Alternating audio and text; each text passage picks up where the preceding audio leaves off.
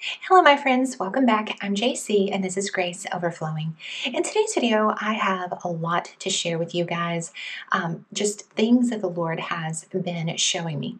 There's been a lot of dreams, and there's been a lot of seeking and searching out in scriptures as it relates to this topic of the JAB, specifically as it relates to the MOTB. Now, if you have followed my channel for any period of time, you know that I have been very vocal about this from very early on about how the Lord had shown me in dreams, but also in scriptures, that this is not for the body of Christ, that it is not only a huge idol, but also very, very dangerous. And I believe that there will be consequences of those who, whether knowingly or not, bow down to this idol and worship this golden calf that is in our land. But with that said, I want to communicate that I have continued to wrestle with this subject. I have continued to seek the Lord on it as it relates to its finality. I mean, what it really means in the big picture. I've wanted the answer, the final answer. And as I have looked around at other brothers and sisters in some of these messages, I have just felt that none of them were sufficient. And, honestly, I felt burdened and troubled by, a lot of these varying messages. And I've just been asking the Lord to show me another option. Like, what could it possibly be if not any of these? And I want to go ahead and speak into some of these ways of approaching this subject just briefly. So we've got those that are just saying it's not the MOTB, encouraging people to take it. And a lot of these pastors and leaders within the church and community are taking it. We know that this thing is in churches, and churches are a distribution center. So obviously, based on what the Lord has shown me, based on the truth of Scripture, we all know that is in error. But another way that many look at it is that it is the MOTB, the biblical MOTB, from which there is no spiritually coming back from. It's a done deal. These people are lost forever. They are damned for all eternity.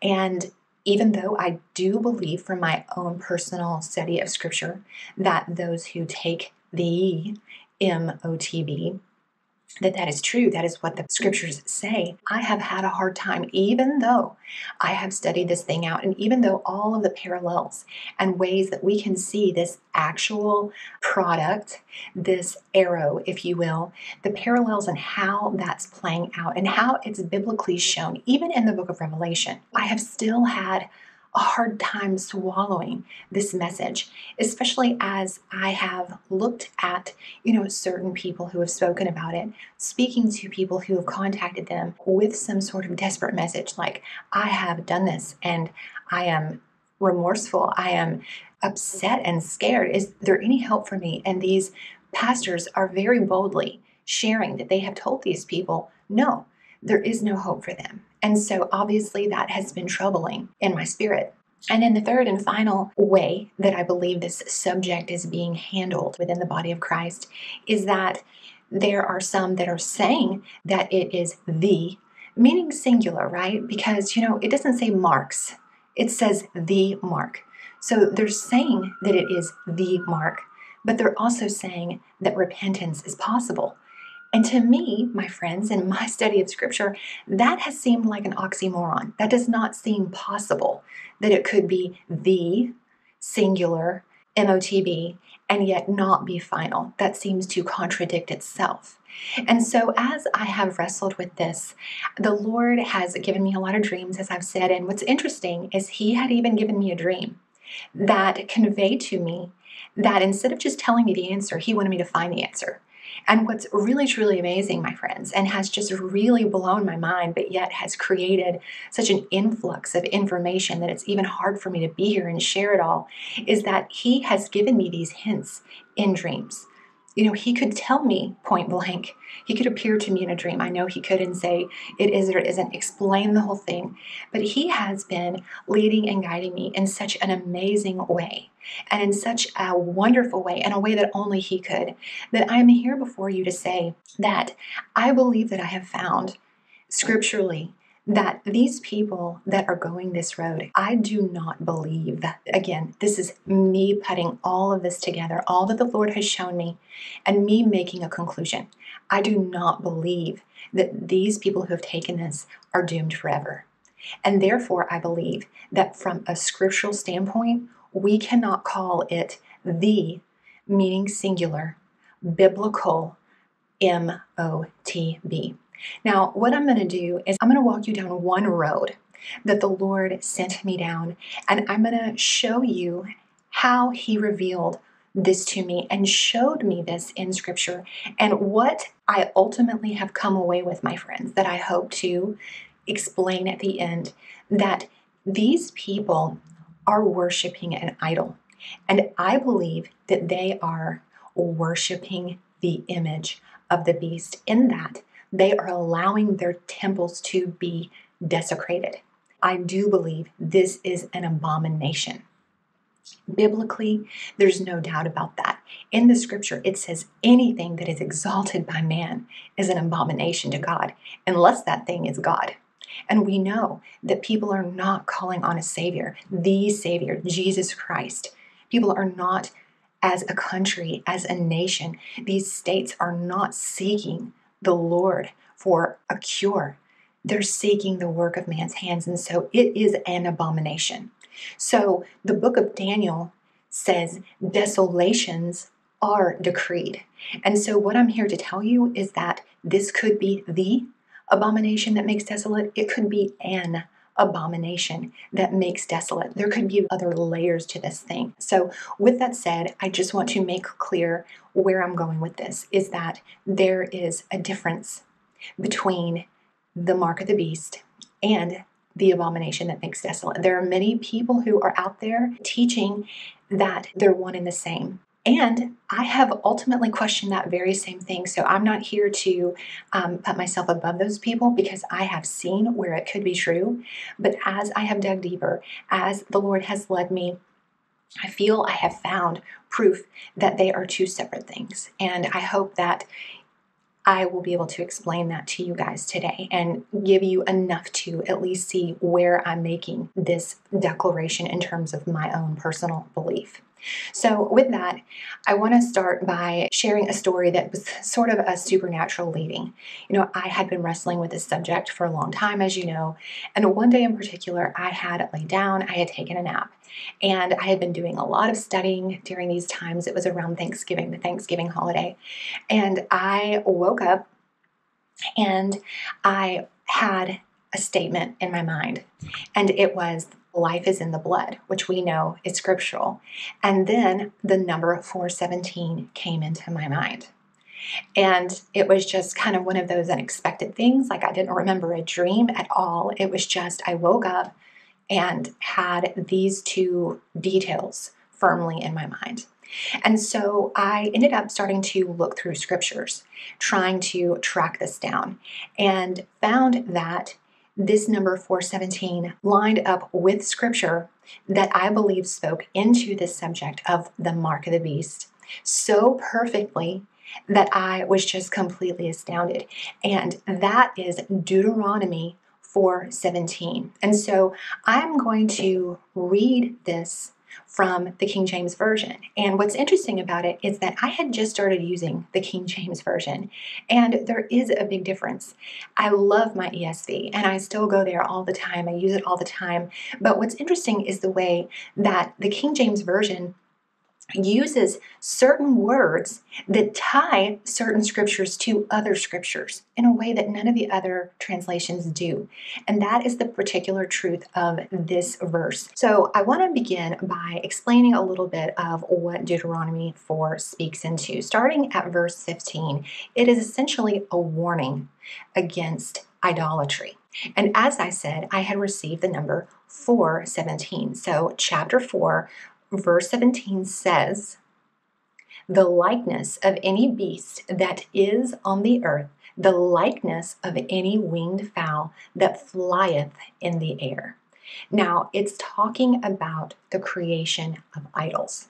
And unlike any of the other translations, it refers to, these creations as a beast in a way that supernaturally, obviously connected to Revelation 13. And so that got my attention in a big way, my friends. And so I read the entire thing. For the purpose of this video, and because I know that it's going to be a little longer, I'm not going to read the whole thing. But what I'm going to try to do is just summarize that it goes through the list of, what these idols are. It warns against them. It talks about consequences of them. But then what is really interesting, my friends, and where the Lord really got my attention is where it talks about God's loving mercy as it relates to these idols. I mean, if you think about it, man has always worshiped idols ever since the very beginning. And ultimately, we see a worship of an idol. But yet, I believe that the Lord was even trying to show me here through the scripture that the mark of the beast must be something more. And so this is what it says, beginning in verse 28, "And there ye shall serve gods, the work of men's hands, wood and stone, which neither see, nor hear, nor eat, nor smell. But if from thence thou shalt seek the Lord thy God, thou shalt find him, if thou seek him with all thy heart and with all thy soul. When thou art in tribulation, and all these things come upon thee, even in the latter days, if thou turn to the Lord thy God, and shalt be obedient unto his voice, for the Lord thy God is a merciful God. He will not forsake thee, nor destroy thee, nor forget the covenant of the fathers which he swore unto thee." Now, when I read this, the first thing that came to my mind is that God never changes. And here it seems that he is making a promise that as it relates to idolatry, which we know the human heart is prone to, my friends, we have all had idols, whether we want to believe that we have or not. We are all sinners in need of a Savior. We are human. We are of the flesh. And God knows this about us. And so what was interesting is how this verse 17 seems to connect this image, right? And let me read from the beginning, starting at 15, just to give you some context, because it's important. It says, "Take ye therefore good heed unto yourselves, for ye saw no manner of similitude on the day that the Lord spoke unto you in Horeb out of the midst of the fire. Lest ye corrupt yourselves and make you a graven image, the similitude of any figure, the likeness of male or female, the likeness of any beast that is on earth, the likeness of any winged fowl that flieth in the air." And so many of us that have realized that this is an abomination that is making desolate, and many of us that have been looking into the reality of transhumanism and AI and even CRISPR technologies that's splicing the DNA and ultimately changing people into something that God did not create and God did not call good, we have been able to see that there is something there and it's connected to all of this very obviously. But what's interesting is that in verse 16, it even says, "Lest ye corrupt yourselves and make you."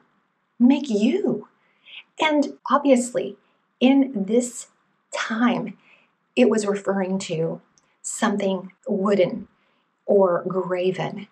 But it just seems interesting that we have now realized that there is the possibility of making ourselves into the image of the beast by allowing the beast and the beast system to corrupt our DNA. So there seemed not to be any mistake that the Lord had given me this information and how it ultimately not only spoke into that time and that place, but it says, when you find yourself in tribulation.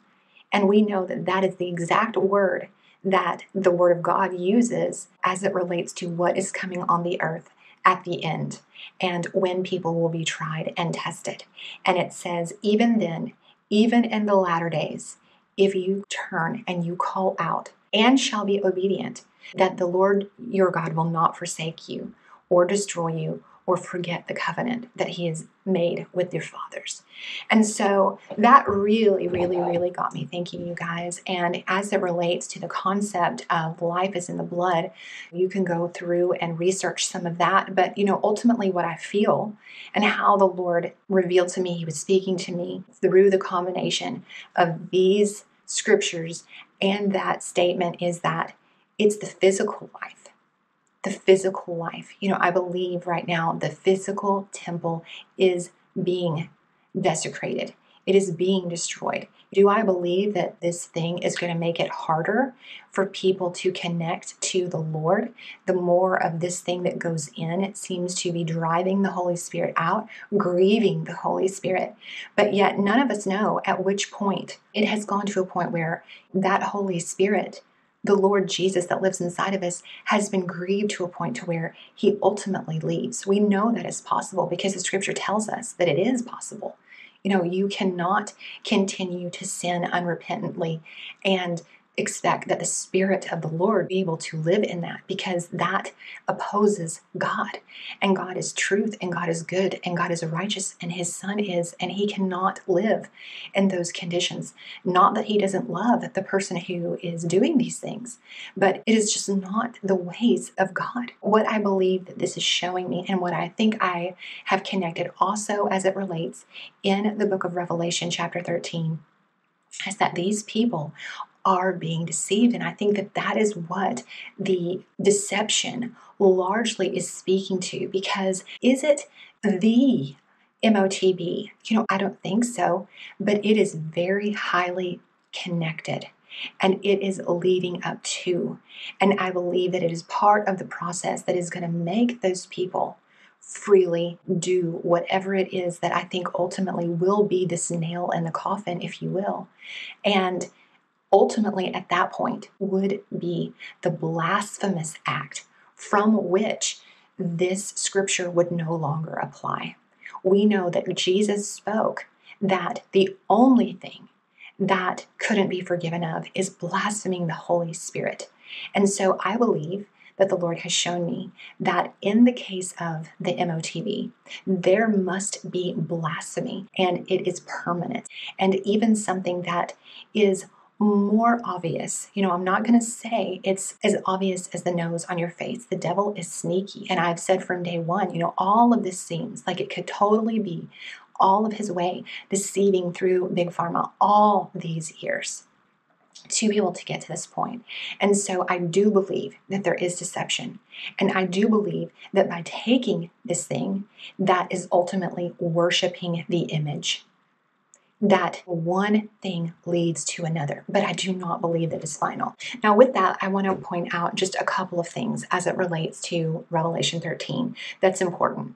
So the first part as it relates to the first beast, what's interesting about it is that it speaks to blasphemy, blasphemous names, blaspheme, all of these blasphemy type of words 4 times. And what is interesting as it relates to the second part of Revelation 13, as it relates to the second beast, also 4 times it is speaking of the word image. Okay? Now, if you read beginning in verse 14, it says, "And by the signs that it is allowed to work in the presence of the beast, it deceives those who dwell on earth, telling them to make an image for the beast that was wounded by the sword and yet lived. And it was allowed to give breath to the image of the beast, so that the image of the beast might even speak and might cause those who would not worship the image of the beast to be slain." Now, another thing that I think is super significant that the Lord has shown me, I have looked into this word slain. If you look it up in Strong's Concordance, what you will find is that it points to a killing off. It says to basically die in any possible way. A lot of people want to read into the scripture and say that there's beheading going on, that there's some kind of FEMA camp type of death being had here by these people. But at least in this particular chapter, in this particular verse, this text does not read that way. Furthermore, I had found on another website where it has more of an in-depth look at some of these words and explanation.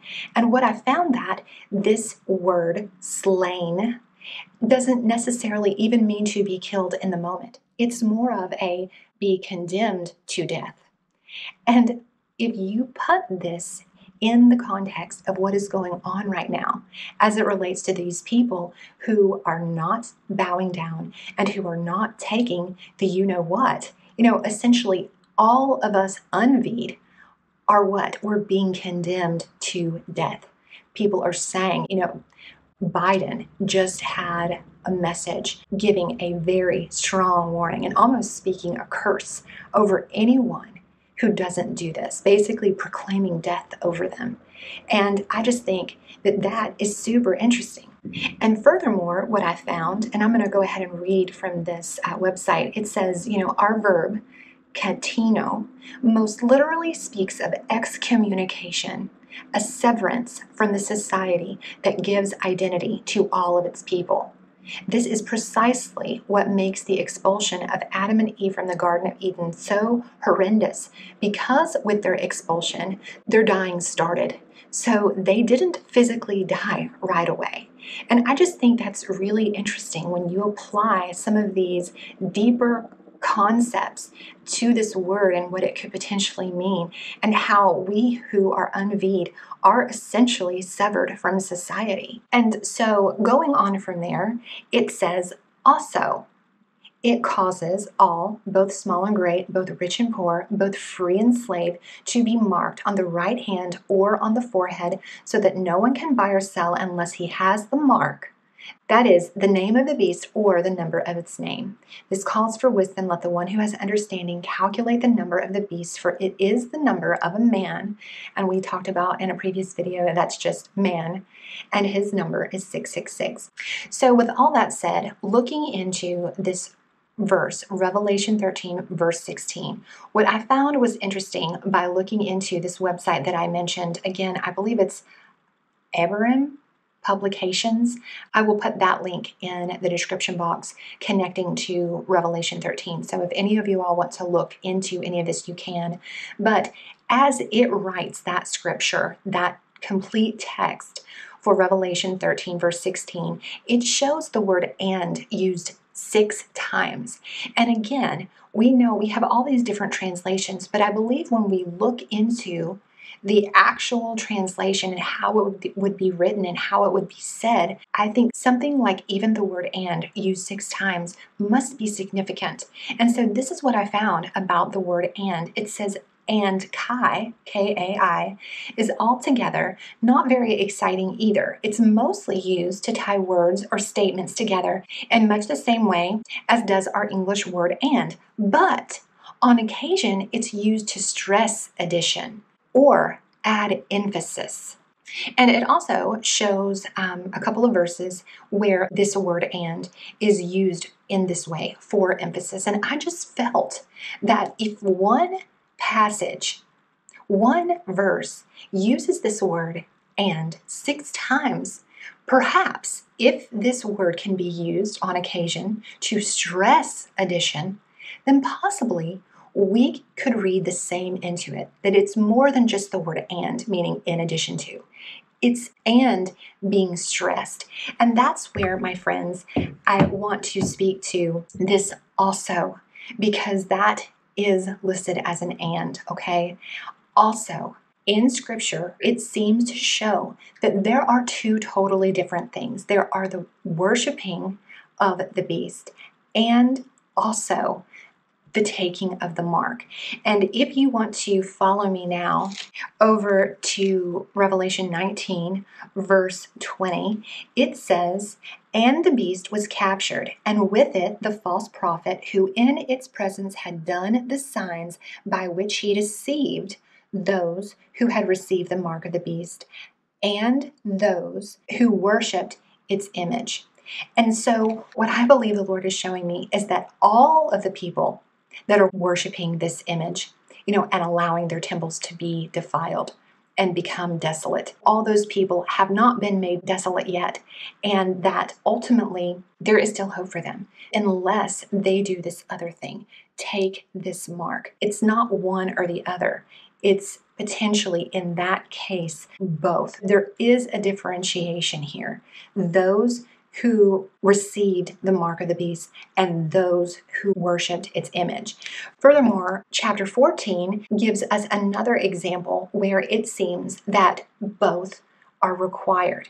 And this is what it says as it relates to the angels. The first angel basically says the time of judgment has come. The second says fallen is Babylon. The third says, if anyone worships the beast and its image and receives a mark on his forehead or on his hand, he also will drink the wine of God's wrath, poured full strength into the cup of his anger.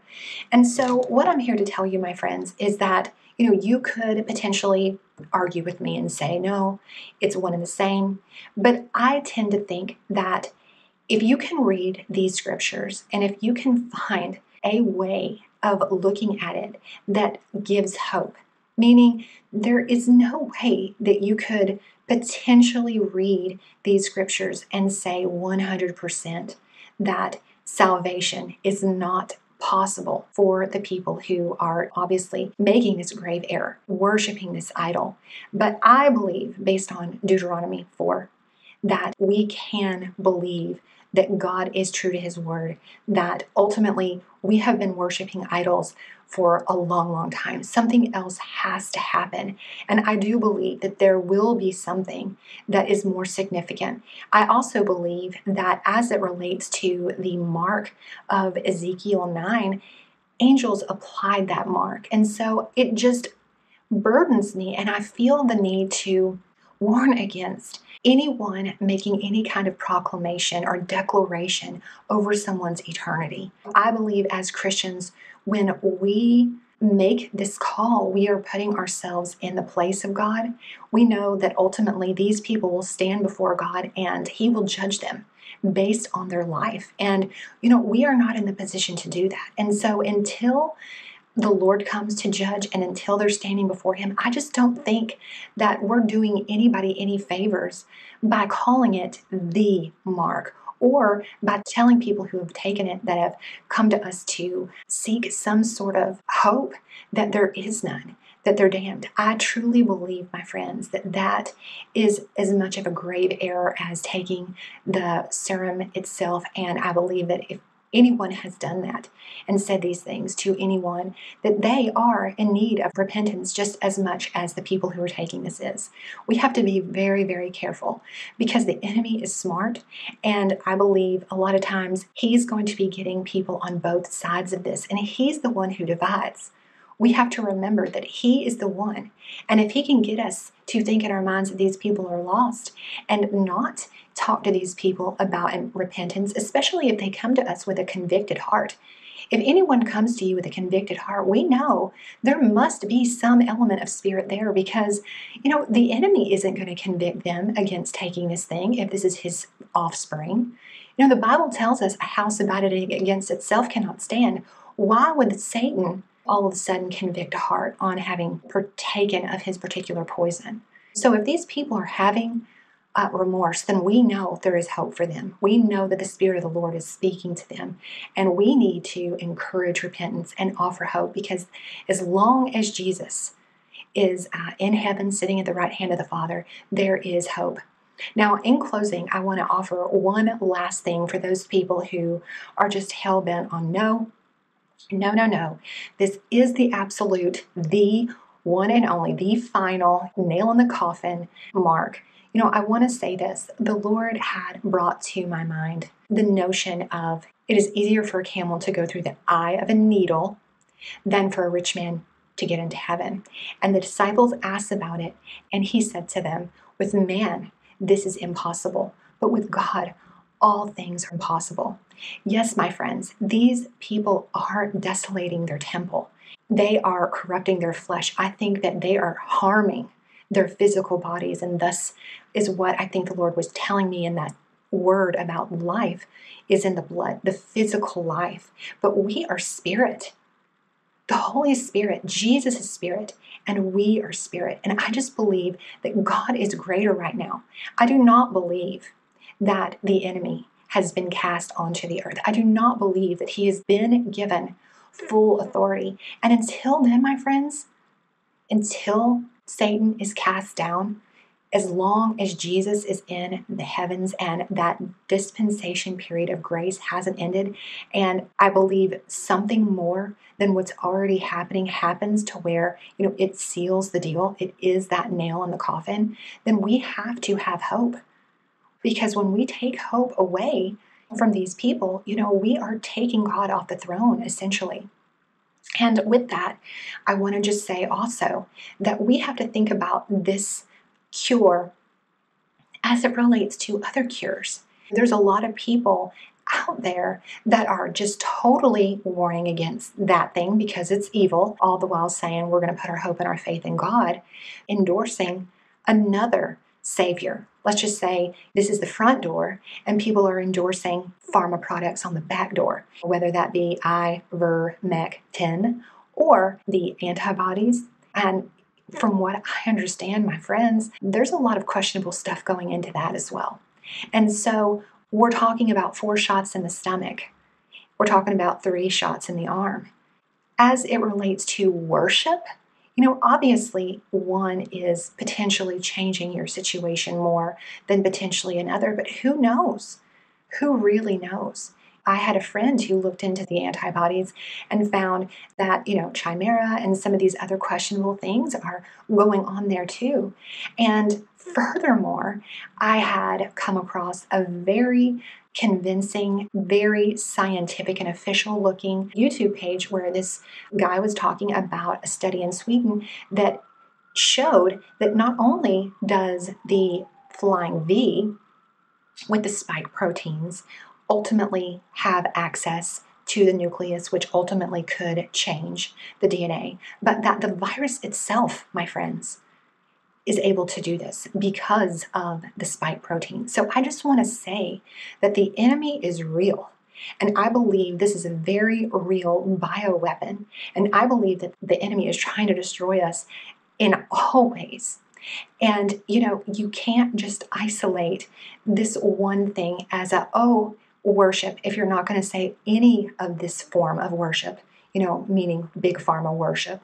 Or if it's truly a matter of like, okay, well, the DNA is potentially being changed. Well, what does that mean for those people that have gotten the virus and this virus has attacked their cell nucleus and has gotten in there and has ultimately led to potential changes too? And so with all of this, my friends, and there's more, there's a lot more, but with all of this, I just wanted to bring it before you today for consideration. I want to offer you hope if you have taken this thing and if you have been burdened, if you have been heartbroken over it, if you have been just ripped apart by this, thinking that there's no hope for you, I want to encourage you not only that there is hope, but to repent and seek the Lord with all of your heart. I believe that the word of God is cleansing. And what I believe is that this temple has been defiled if you have taken it. And so just like when the second temple was taken over by Antiochus Epiphanes and the Holy of Holies had been desecrated with unclean sacrifice, and when the Maccabees took it back over, what did they do? They lit that candle. They lit the menorah, and there was a supernatural work that happened. 1 night worth of oil turned into 8 nights. And what was that, my friends? That was a vision of the way that the Lord was consecrating that space. The light was burning off all the impurities, all that had been done within that space. There is nothing that the Lord God cannot do. There is nothing that the fire of the Holy Spirit, no impurity, no even corruption, no change that the Lord God and his perfect fire cannot burn away. And so I just encourage you to seek the Lord and put the word of God, which is cleansing to the soul. It is literally like pouring the Spirit into your body. Consume the word of God. Pray.